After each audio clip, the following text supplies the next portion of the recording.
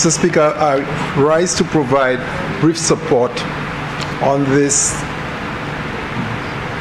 motion to borrow the sum of funds for a water project. And Mr. Speaker, I just want to draw to the attention of members that indeed a water project like this is critical. I do not think that we have attained 100% coverage in terms of water access to the entire population, in spite of all what has happened in terms of development. And for a government at this time to continue to invest in the water sector is critical. Also, I need to draw to the attention of members that the Patience Water Project that was implemented under the last administration are pipeline projects since 2016 at the St. Lucia Social Development Fund. In fact, those projects are pulled out and they are implemented. But we have a pipeline of water projects because under the Basic Needs Trust Fund, under the BNTF program, the water sector is a critical sector. In fact, the Caribbean Development Bank has agreed to remove other sectors under the BNTF program. So they no longer implement health projects. They move away from markets, and they have retained water and sanitation, access and drainage projects, education is three main sectors, and now they start looking at the issue of livelihoods. So over the years, recognizing that the grant agreement with the Basic Needs Trust Fund from one cycle to the next is limited. You get about 10 million. But we always have a pipeline of projects, of water projects, and this project was pulled out. It was implemented within the last administration, but these projects are there, and there are many more projects like this. I also want to inform members, Mr. Speaker, that our government, the government of the St. Lucia Labour Party, we've not just sat by and implement water project. There's been an important initiative targeting annoyances to our population, and that is why we have had the Prime Minister allowed me to have a conversation with WASCO on the very thing that the member for Srosel spoke about. And I'm happy to just mention, it will be formalized, that WASCO has agreed to look at the ease of allowing persons to have access to water, especially persons who are living on family estate and cannot come up with the land papers. These persons in the past, it has been a difficult thing for them to get water connection, but WASCO has agreed that with a simple affidavit, persons on family estate will get water connection with a simple disclaimer. That being said, WASCO has agreed to also provide 24 free connections for poor persons every year, and they will meet part of the tariff. This was negotiated.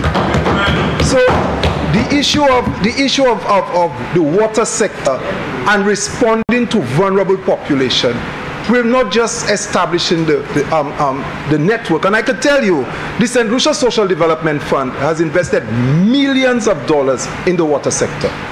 Millions of dollars.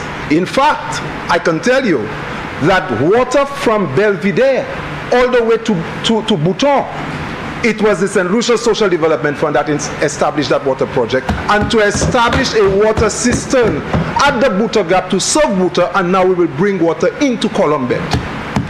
These projects were implemented. So our investment in the water sector, and I can tell you, when there was a change of administration, I was personally responsible for working with the then parliamentary representative to take water from Hill 20 to bring all the way down into the Dauphin area, because persons there were using water from tanks. So the participation of this government in establishing the St. Lucia Social Development Fund as a vehicle towards a development for vulnerable people has demonstrated that in so many ways that sometimes we forget to celebrate the policies of the Labour Party.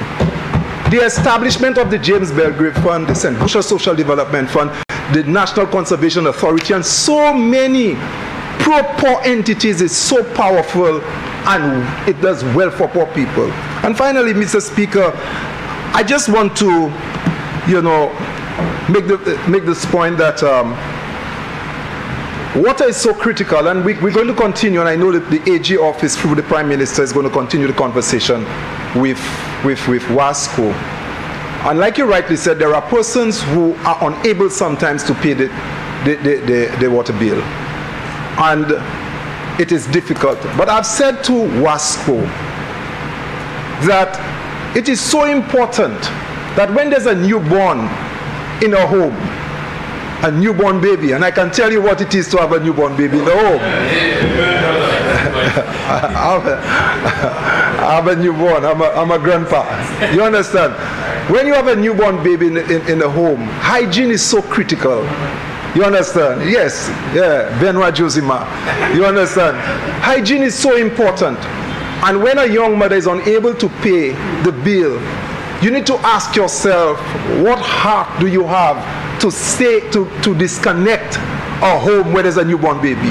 When there's a senior person, you understand, unable to pay the bill, but you see the demands, the need, you know, it is heart-wrenching. And of course, it is something as a government that we are looking at.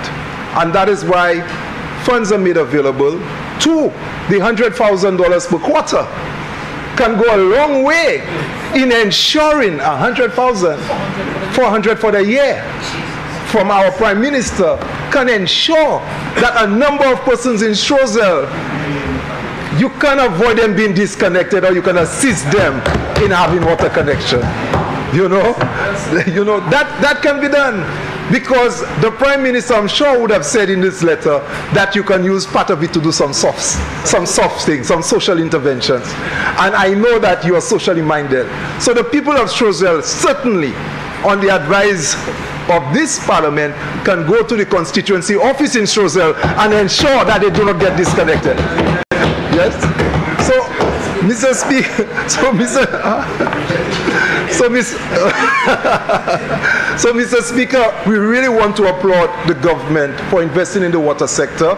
This is not the end of it. We'll continue to ensure, this government, that every St. Lucian have access to pipe-borne water, because it's a right, it's a basic need, and this is not a luxurious good. It's a basic need, and they need it. Thank you very much.